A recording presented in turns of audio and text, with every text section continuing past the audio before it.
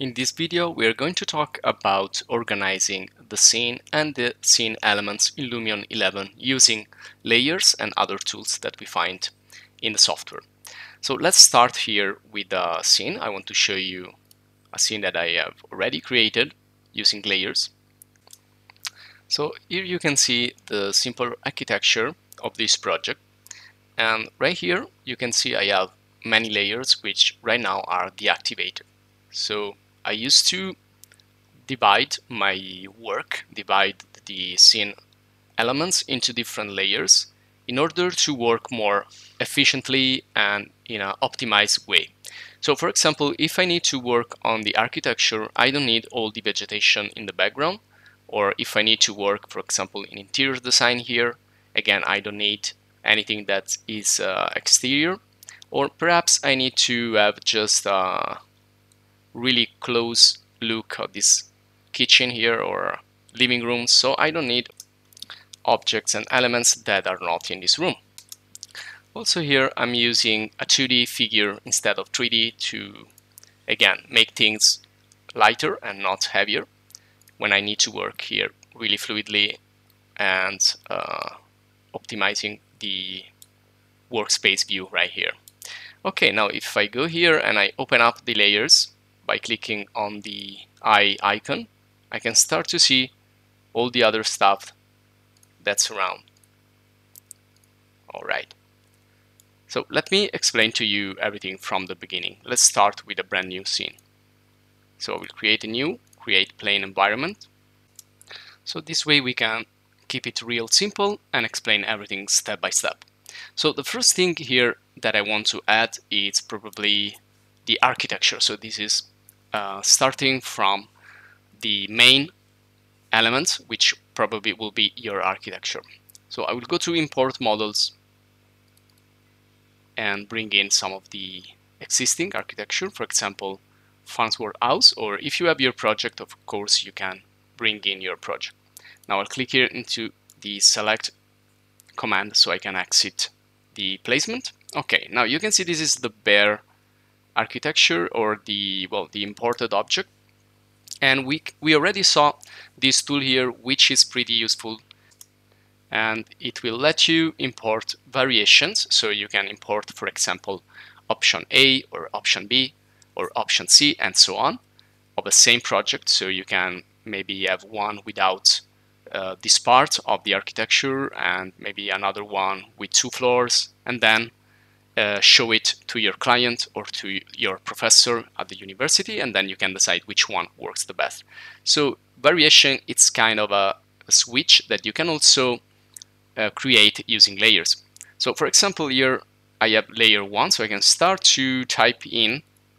So I can click here and rename this, and I can start to name this architecture. So it's gonna be the basic of my project, the base point. And then I can create here another layer and call it option 2 or option B or architecture option B. You can do the variation also here. So for example, let's bring in, well, let me now deactivate this one.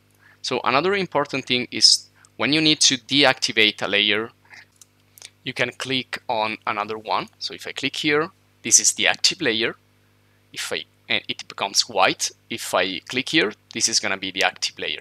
Now the active layer, it's important because everything you're gonna bring in from now on is gonna go here. So for example, if I want to bring in another architecture, I can deactivate the original one, and then I can go to imported models, double click, and I want to bring this other one here.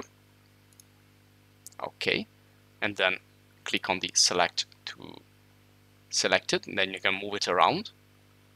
And then you can see by turning the original architecture layer on, you can see both, and then you can perhaps try to align it. Now be careful because this is gonna snap on the surfaces, so then you need to click on the G here. So you can hold G key and then move it and place it approximately into the same position. Okay, so right now I can switch from one to the other without using variations, but using just the layers. So one goes off and the other one goes on. Now be careful to click exactly on the eye icon, otherwise it's not gonna hide it. Be careful because you cannot hide an active layer. So if I click on the eye icon here, it's not gonna do anything. So I need to move here and then click on the eye icon to hide the original architecture. Okay, let's use this option B then. And let's start to insert some other elements. Okay, so first of all, I want to show you these other types of people. So if I go to people and animals, we already saw how we can bring in these characters here. Now if I click this one, I press R on the keyboard to rotate it and then place it right there. Okay, and then I can continue to place other people around. Now this one here is probably the most heavy object because it's animated, it has textures, it has a lot of details. So let me try to zoom in a little bit. So I will click here on this panel and use the focus on selection. Okay, you can see it has a lot of details. It's looking pretty good, but it's kind of pretty heavy to render for your computer and the software. So be careful on adding a lot of these elements into the scene. So also animals are pretty heavy, and also vehicles, and you have other stuff, but we're going to talk about people right now. And you can again add some nice 3D paths, but this also will be a bit heavy to render. Now the other option, it's still in people and animals, is to use silhouettes. Now silhouettes are 3D, so they work just like another 3D elements, but they don't have all those details, the textures, and so on, and the animation. So these are like static characters that you can place around, and they will be less heavy because they will be only with 3D models and not with the textures. And also you have animal silhouettes, so same thing. So if you don't need something animated, you don't need something so detailed and defined, I suggest you can use these silhouettes here. These are often used in architecture visualization, in technical drawings, to show the people around the project. And also you have 2D people.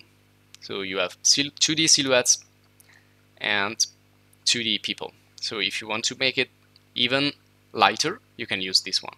So for example, I can use this guy here and place it right there.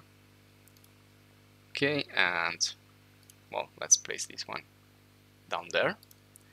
So